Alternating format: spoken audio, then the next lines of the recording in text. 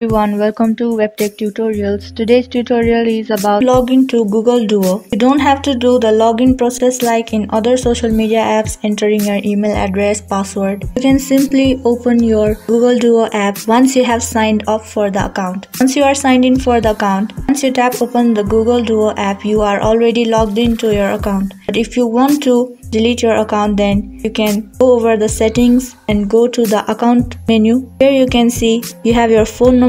You can also add account if you have another Google Duo account, and if you want to delete your Google Duo account, you can tap on delete Duo account. And next time you want to log in, you have to again enter your phone number and verify it. So once you delete your Duo account, it will be permanently deleted, and next time when you open your Google Duo account, you have to again sign up for your account by entering your phone number.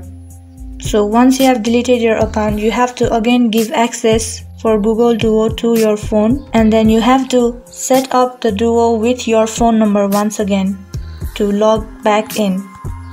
And the verification code will be sent to your phone, and it will automatically be pasted over your Google Duo verification place. Once you have entered your phone number and arranged your country code, you have to tap on the agree button, and then you will receive a verification code which will be verified by Google Duo. Your phone number will be verified over here.